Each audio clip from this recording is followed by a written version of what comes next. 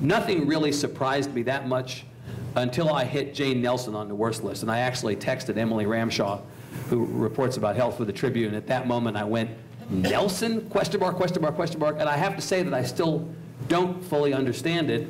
You indicated to me it's in the write-up.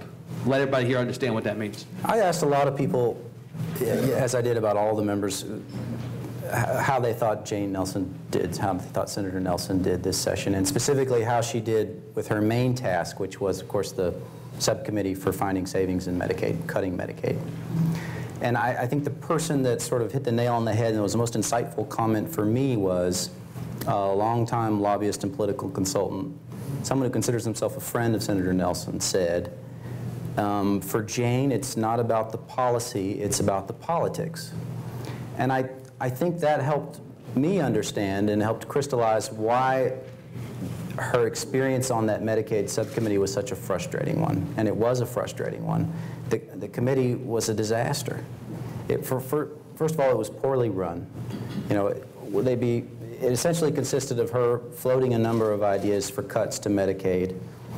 Those ideas would be poorly received, not just by her Democratic colleagues, but also by Senators Eltife and Duell, her Republican, more moderate Republican colleagues. And the next day it would be another set of suggestions, and it would go on like that, and eventually the whole thing practically came off the rails, and Senator Nelson got really frustrated.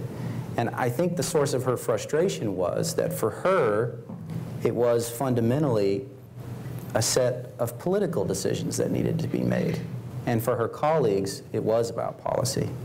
First of all, she doesn't know the policy area as well as she should after 10 years of chairing Health and Human Services, and that became evident if you were watching that committee going on. But it was more fundamental than that. For her, it was a chance to prove that fiscal conservatives, in the face of you know, a devastating financial crisis, can find cuts, can cut their way out of the problem.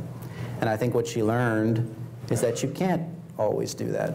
And I think that's why that subcommittee was such a frustrating experience for her.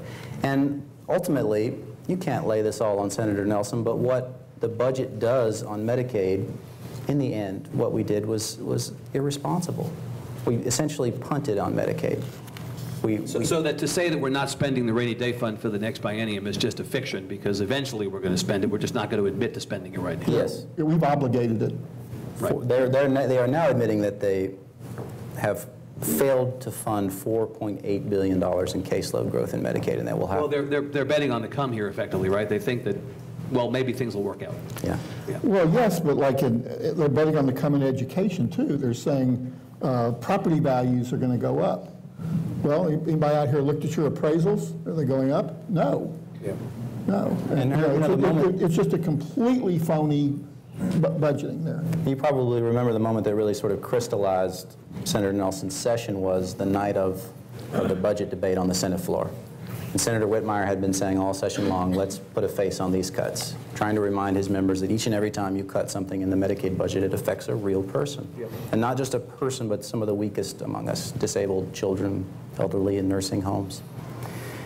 And Nelson said, well, her job was to put a face on the taxpayer. And you could feel the cringe in the room. And not just from the Democrats, but from some of her Republican colleagues, too. You know, first of all, it seems to assume that people who are on Medicaid don't pay taxes, which ignores the fact that we have a very regressive taxation system here in Texas. Sales tax funds a large part of our economy, and of course everybody pays that.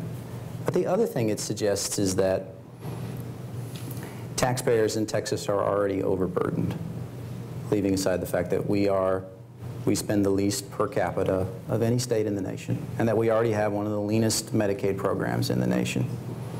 And it just sort of reinforced what she has essentially become in the Senate, which is a sort of a party whip for kind of the right wing of the Senate conservatives, which is fine if you're writing the budget, you know, for parks and wildlife, or you're regulating the oil and gas industry. But is that really the person that you want making those crucial decisions about health and human services? Okay, that's the rationale for Nelson. Okay.